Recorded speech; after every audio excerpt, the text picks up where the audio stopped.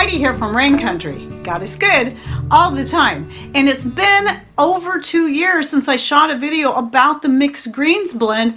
And the last one I did was just showing me mixing it up. And I actually haven't mixed any since 2018 because I've been dehydrating my herbs and just keeping them in separate jars for the most part. And one other reason I haven't mixed them all together is because, well, I still have mixed greens going back to 2017.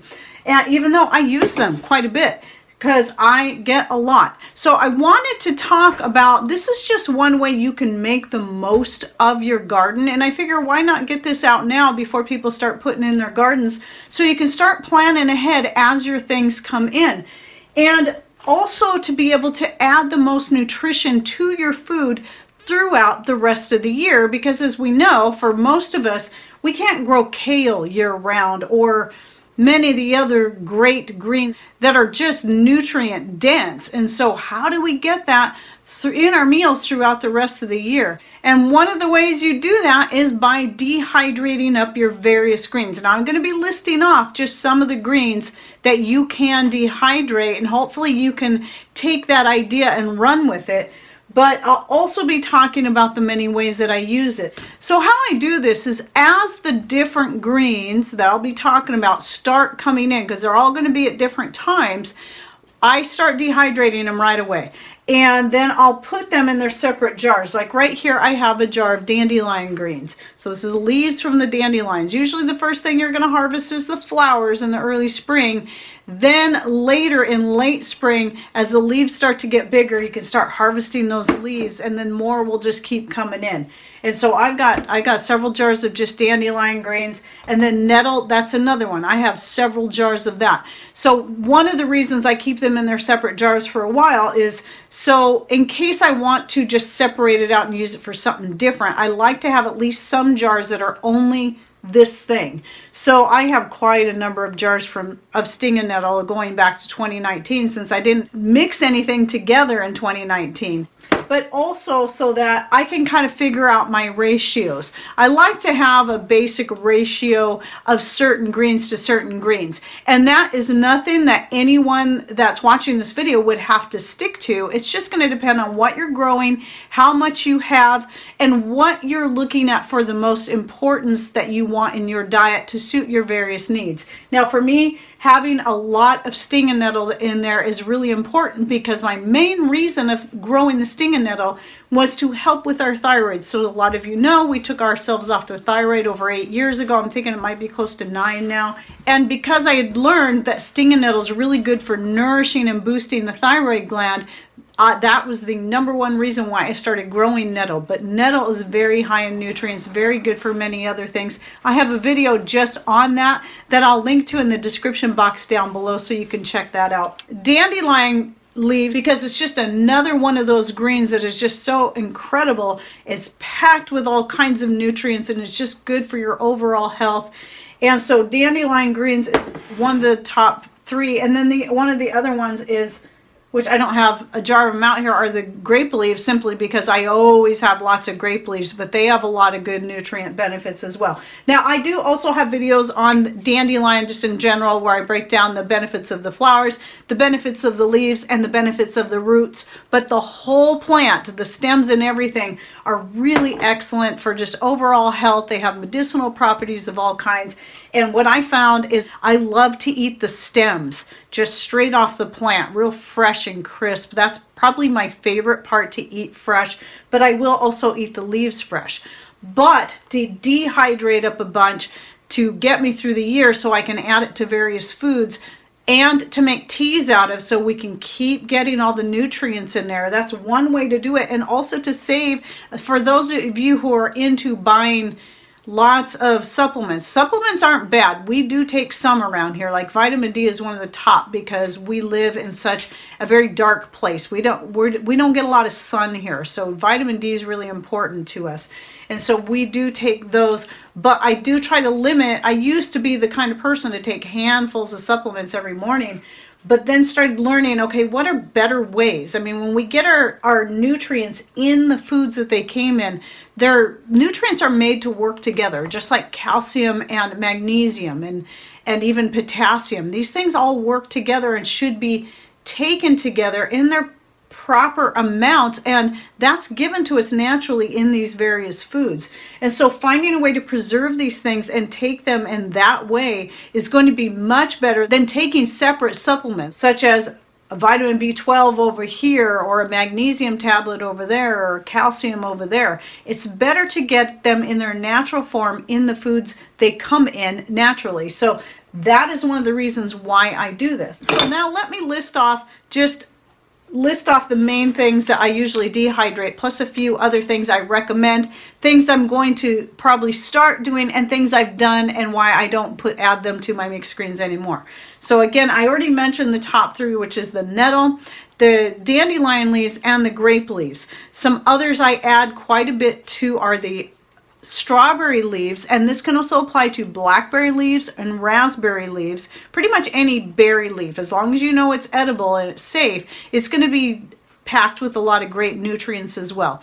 And those kind of things are best to start picking them a little bit here and there before the berries start coming in. But you don't want to take too much, because your berries are going to need those leaves, so you got to be careful. I do have a video I think I did about the strawberry leaves and harvesting them and using them and their benefits, that I'll link to that down below as well. Some other things are, a lot of your different root vegetables, like your carrots, your beets, your turnips, and your rutabagas, all the leaves on those are edible and highly nutritious. So I will collect those. I do the same thing. I always leave some leaves on the top just so there's something out there collecting the sunlight, and then take the excess and then dehydrate those up. I also dehydrate up kale and red mustard. These are a couple of things that usually do pretty good in my garden. Now, some things that I've done in the past I don't do anymore because I use them for other things, are like marshmallow leaves. And I've got a ton of marshmallow now. I get lots of marshmallow leaves,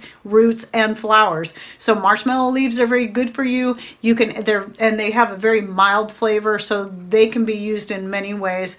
Lamb's ear you can do, and let's see, I believe I think I do have some in this blend. It looks like I do. I'll get a picture and hopefully you can see better than what you'll be able to see in this particular setting. And you'll see all different colors in there. So again, this is from 2018. I did dry up a bunch of woolly lamb's ear and tried putting it in the mixed green. What I do now is I keep it separate and I'll add it to teas. Another thing that has a very mild flavor but is wonderful in teas. So I also have a video on woolly lamb's ear. I'm going to be linking to a lot of videos down below, and its benefits and many uses. And then another one are echinacea leaves. Echinacea leaves are highly beneficial and nutrient dense. They're tasty too. So you can, if you have a lot of those, you can dehydrate up and add to your mixed greens blend. I don't do that because I save my echinacea leaves to go into a couple of different medicinal type things I make. One of them being my cough, cold, and flu remedy. You can also use the roots, but I have yet to dig up any of the roots of my echinacea plants. And then another one would be nasturtium leaves. Again, something I don't add to my mixed greens because those get reserved for using in my homemade antibiotic. Now, a couple things I plan on adding this next year: chickweed, there's another good one, and chicory. Now that I've got chicory growing, my chicory, I had one that just got massive this last year, but I didn't want to do anything to it. I usually like to let my herbs like that, my perennials, get well established before I get heavy-handed in harvesting anything off of them. So this coming year, that will be one of the things I'll be adding. So now, how do I use them? Well, first let me give you another option you can do. Now, after I dehydrate, man, you'll see it. I can link to my dehydrating video playlist from 2020, and I'll have another playlist coming out here in 2021 as I start dehydrating things, so you can see what I'm doing as I'm doing it. But When I dehydrate them, I just flake them up with my fingers like this and then put them in the jars. You can also powder them if you want. You can make a mixed greens powder, and that might be better if it's something you want to add to a green smoothie. And so there's one option. I personally haven't done that because I like using mine for other things, and which is also the reason why I like to keep them in their flakes rather than in a powder, because I will add these things to dinners quite a bit. Now I can't remember in the moussaka recipe that I did if I remembered to add the mixed greens in that, but normally that's something I would do, is I would add a handful, a big pinch or a handful, depending on what I'm making, of the mixed greens. It could be a pinch this big, or it could be just a whole handful. It depends on the size of what I'm making and what it is. Usually when I'm adding to soups, I'll put in a bigger pinch of it. The nice thing about dehydrating stuff like this, especially if you have a family that doesn't like kale, doesn't like the taste of dandelion greens and all that kind of stuff, is dehydrating it makes the flavor more mild. And this gives you a way that you can add it into foods where it's pretty much undetectable, especially if you put it in as a powder. But when I'm putting it into dishes, I like to be able to see those pieces of green in there. And so that's one of the reasons I like to keep it in a flake form. Also because I will use this in making teas. And so I don't want a powder when I'm making a tea. So I do have a video on a nutrient dense tea that I will link to down below if you're curious to see just one of the blends you can use this in. And using it in a blend that has a lot of flavor to it anyway is going to help cover up some of that green flavor if you don't like that. So some other things I do with this is I'll put it in any of my Italian sauces, whether I'm using it for pizza, spaghetti, raviolis, lasagna. I'll put it in even my fettuccine sauces, my gravies that I use, like for biscuit and gravy, turkey a la king or chicken a la king, depending on what I'm making, any kind of gravy really. I'll put a pinch or so into any of those. I'll even add it to meat things. So let's say I'm making hamburger patties, or I'm making breakfast sausages, or meatballs, or even meatloaf. So I'll add those into the meat. So anything I can get it in where the flavor is going to be undetectable, but also give us the nutrients that are in those, it goes in there. It's nothing I've ever really added to anything sweet, but I'm guessing you could probably add a little bit to some of your sweet breads, like, you know, maybe a pumpkin bread or a banana bread, especially if it's in a bread that has a lot of flavor so it doesn't conflict. Mostly the dehydrated herbs don't, but as I said, if you, I did have something I made one time where I just put in a big massive amount and I could taste it. It wasn't bad, but then it's like, okay, I can taste the greenness of the mixed greens in whatever it was I made. Oh, another thing I just remembered, of course, is chili. I added into my chilies and to the beans that I make for the beans and cornbread. So again, any main dish I make, I can't even think of any offhand that I make that I wouldn't add the mixed greens to.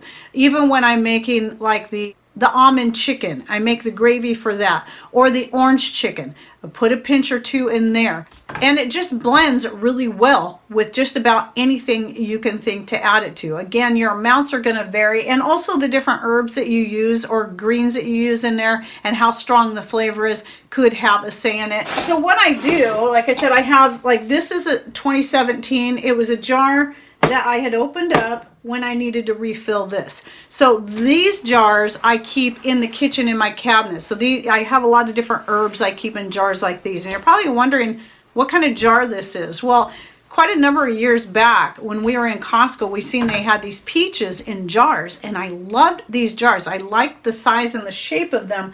They're narrower than your regular canning jar, and they got a slightly more square shape so that when you're putting them in the cabinet, I can fit more of these into my kitchen cabinet, and they fit in there a lot better than having a bunch of jars like this. And they're just a little bit smaller too. So we were buying a bunch of those peaches just so I could have these jars for storing my herbs. So what I do, as you can see, this is almost empty, is when I get to the bottom of this jar, I go back to my pantry, I grab the next jar in line, or like one like this that's already opened and I started working through, and I just top my jar off. hopefully all this will fit in there. I think it should. It should smell right. There we go. So now I just finished up that jar. I still have another one here from 2017. I'm not even sure if that's the last one. And then I have all my 2018 to go through as well. And then there we go. So this becomes a jar I work through and I work from whenever I'm in here cooking in the kitchen and making whatever it is that I'm making. I'm sure there's many other great ways that you could use your mixed greens blend, whether it be in the flaked form like I prefer it or in the powder form. Oh yes, and I've even used this in making like a vitamin extract. I sometimes will make a vitamin mineral extracts, and this is one of the things I will add. It's like the #1 thing, and then extract it in either vinegar or wine or whatever it is you want to use as your solvent. Even honey and water would be a great extract, and just let it sit in there and extract, and then that's something you can take in the mornings. You can even just leave the herbs in there and you can take that as a supplement, and I should get back into doing that. In fact, that's something I could even, again, I keep finding new things to add to my honey infused garlic. So right here I've got the black seed, red pepper, and the garlic. I didn't put cinnamon and clove in this one. The black seed, the honey's was already fairly dark, but the black seed's making it even darker. So that should be a nice healthy thing to take. But you could add your mixed greens to something like that as well. Any way that you can think of that you can get those good nutrients into your diet, into your family's diet, as well as making the most of your garden by using up those different greens and some of those excess leaves you have on your berries and your grapes. Okay, well, I hope you enjoyed this video and it gave you a good idea of, so you can start looking ahead when you're starting to grow your various things out there. Way to make the most of your garden and get the most of all those nutrients throughout the whole year. All right, well, thanks for watching. Take care and God bless.